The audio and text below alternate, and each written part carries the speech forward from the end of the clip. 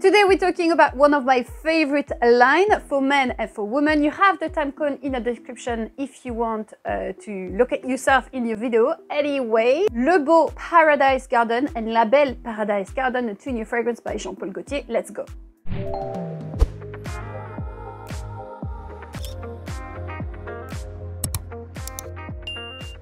Super excited because I said this is really one of my favorite lines. Of course, Jean-Paul Gaultier Le Male, how iconic is that line? If you ask a British guy, for example, what do you think about Le Male? What does it evoke to you? They probably will tell you like nightclub in the 90s, you know?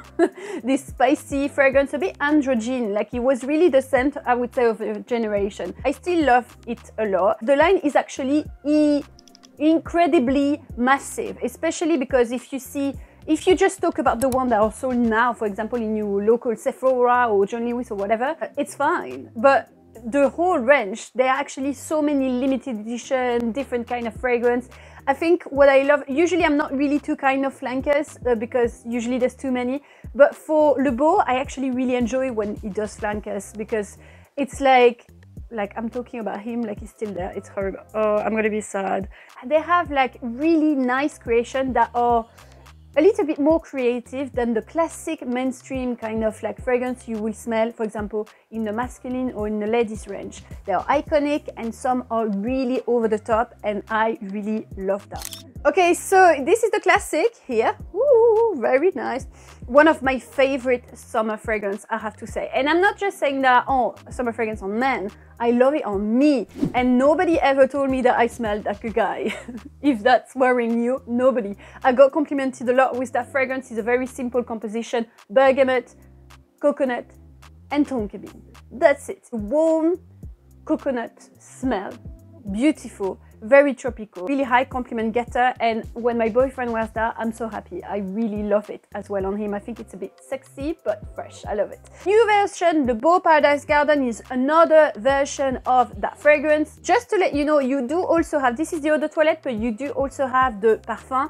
The parfum that is a little bit more mainstream, very sexy. I still really like it, but it's like not as tropical and more like a evening scent for men, classic, you know, I smelled that before, I like it, but you know, voila. I prefer the eau de toilette personally. Like if you want tropical summer scent, go for the eau de toilette, it's amazing. This one is really like another flanker of this eau de toilette, really, because it has more similarities to this. The perfumer is Constant Bush. Do I say correctly? I do not know, and this person is French. That is the tragic thing about it. He actually did like Good Girl, Nomade, Le Male Parfum, so he's not new to Le Male range because he did a lot of Le Male, you know. So and he also did recently Gucci Guilty Elixir that if you haven't smelled that and you're a guy, you need to smell it. It's absolutely amazing. Great saffron fragrance, I love it. So when they do like a fragrance like this, they have a brief that is very strict, so they can't go over the top or stuff like that. You know, you're not very creative when you create like a mainstream fragrance, well, at least a popular release. But he always managed to use like notes that are a bit different, like a bit over the edge. Every creation that he does, it's a little bit different, and you can really tell that there's an experienced perfumer behind, to me at least. Le BEAU Paradise Garden, what is supposed to smell? It's supposed to smell like a green coconut aquatic fragrance. You have green note, watery note, mint, ginger, coconut, fig, salty note, and a base of sandalwood and tonka bean that is really discreet. I went to the Fragrantica, had a look at your comment, have a good laugh. Literally heavenly, nobody understands this shit like I do. Love you. Smells like women's shampoo, okay? Le BEAU Eau de Toilette plus green note plus fig plus better projection, sillage, longevity. Okay, that is really promising, but what do I feel about it? It smells really humid after the rain opening. If you smell that before, you know. And this is usually what is given by the green note of fig. Fig has really like a garden house, greenhouse. Tropical mood was done in a different way here. No citrus at all, and the ginger does a great job as doing some fizziness to the scent, at least at the beginning, till this aftershave kind of smell, masculine aftershave that you did have in Le BEAU as well. Despite it being very tropical, you know, this kind of like aftershave guy thing, but I really like it on that fragrance. The coconut is more like a coconut water. It feels much more lighter, watery, rather than the coconut in that fragrance is like very comforting, very cocooning. It's overwhelming. When it dries down, the salty note is taking power over all the ingredients. So it's really interesting because it really smells salty to the point that it made me think of vanilla vibe. There is a very salty vanilla from Julieta's The Gun, but not as sweet because it's more vanilla-like. Whereas here, when it dries down, you can smell a bit the tonka beans, but it's quite light. And after a few hours, I would say really what remains is this watery, slightly green note with salt. When I apply it on my skin at the beginning, it smells a little bit like a light pina colada. It really goes off after, really, to smell more green. At least for a guy that want an easy scent for summer, that want to smell tropical, but more like a humid tropical. It doesn't really want to smell like a fruity punch. Because usually when you talk about tropical, that's what you smell. So you don't want to smell like that. You want to feel a bit more chic. For me, it's because of the mint and everything like that. It feels chic. For me, great projection, especially at the beginning.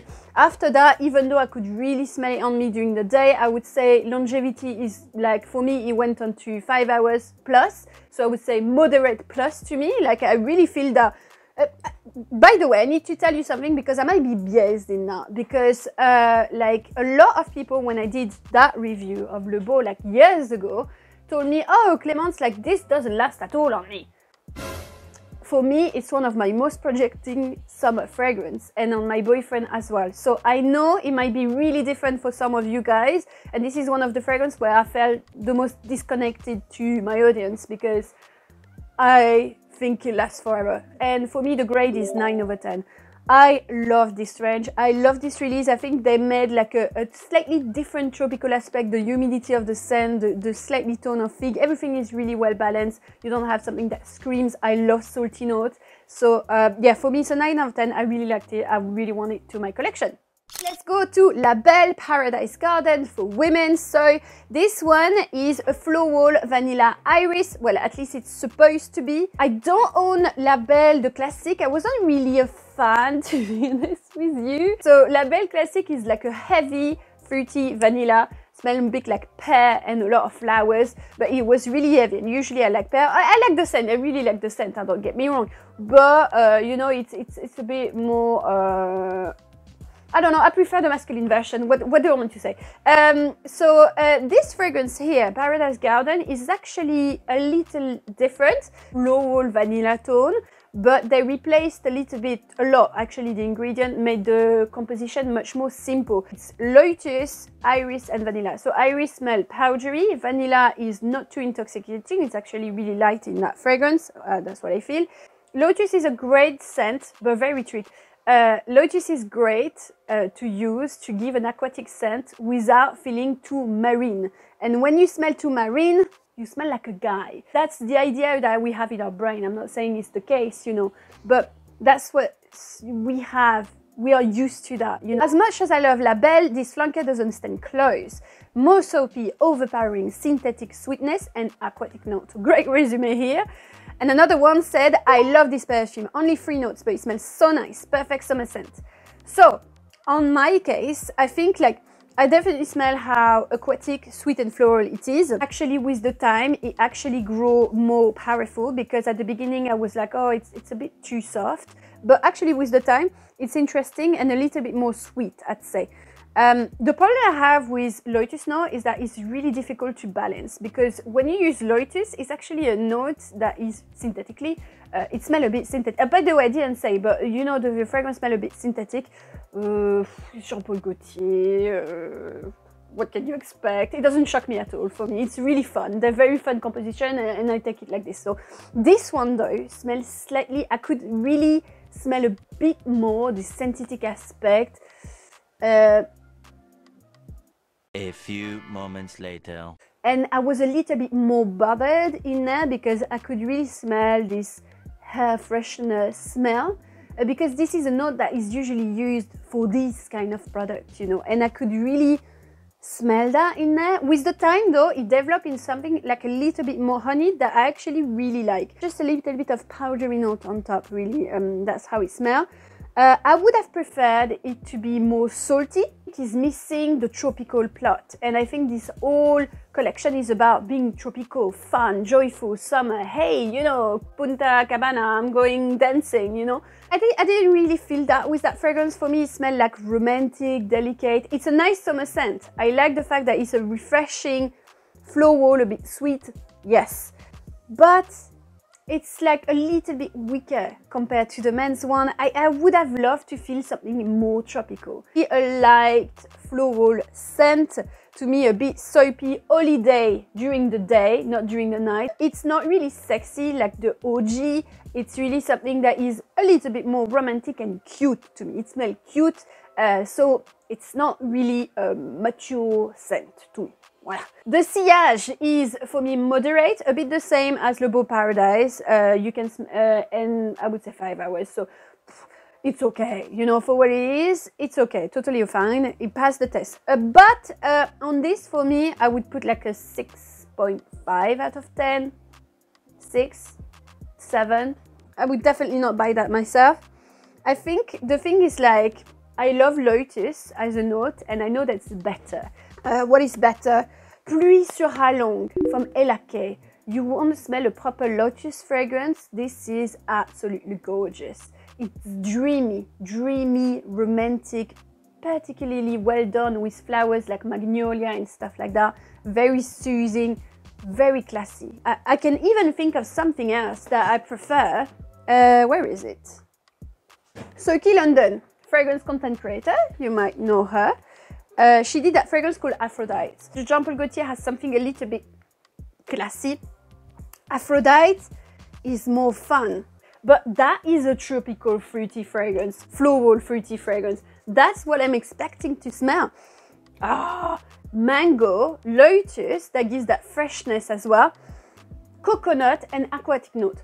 That's what I wanted to smell. Juicy, you want to bite it, you know. There's something about it that is really sexy. It's also way stronger with more lasting power.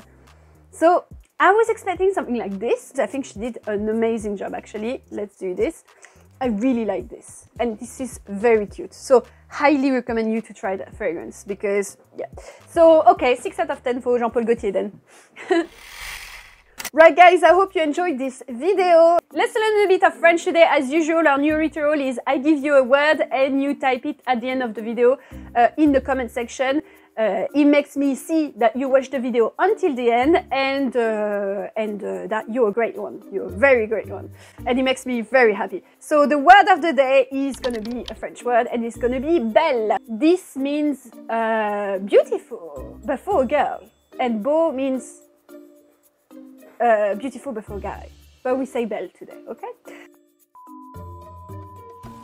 And yeah, I want to give you a little life update very quickly. I'm really sorry. I took a little bit of time off. Actually, I'm not sorry. But I'm in my phase. You know, I've got phase where, like, if you followed my life update since a long time, you probably know what I'm talking about. But I'm struggling with my mental health at the moment, big time. Since a week, big time. So yeah, amazing all smiling like this, but yeah, I'm just a master at hiding this. I guess this is not great, but I try to be transparent with you, and so I'm really sorry if I'm a little bit behind with everything, comments and stuff. This is because I have to disconnect, and just opening my phone at the moment give me massive anxiety, and I'm filming that, and I'm not even sure when I'm going to edit it because, like, right now.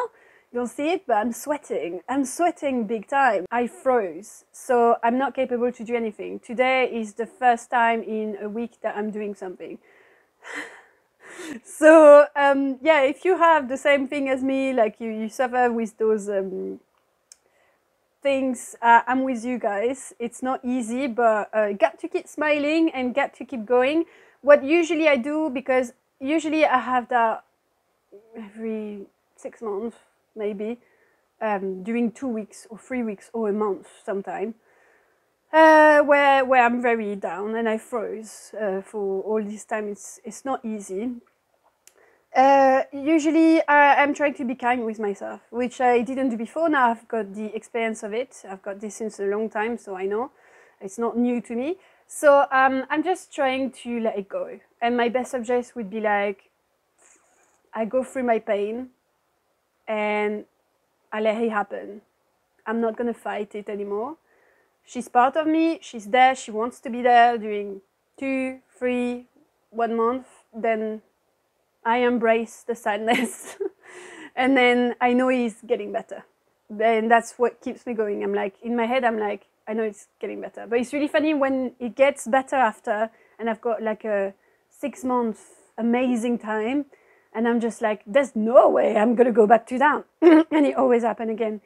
I don't want to sound like I complain. I just like to be transparent with everyone and to talk about these things really easily, because sometimes it's a bit difficult to, if I'm honest with you, to talk about it with my friends. So I feel like in front of a camera, I don't see the look. Because it's something that, if you know,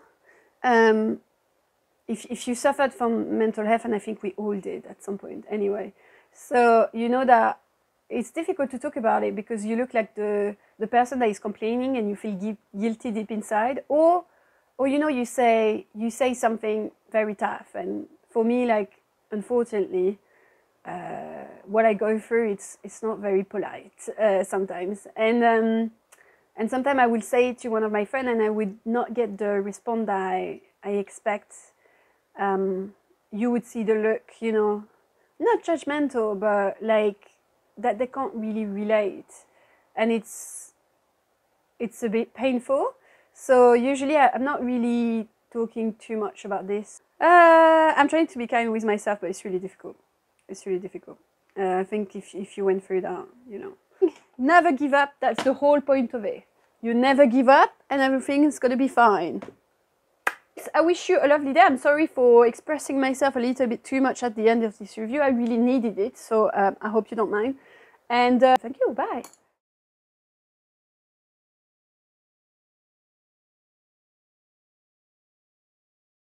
Viens, je t'emmène dans mon paradis bleu.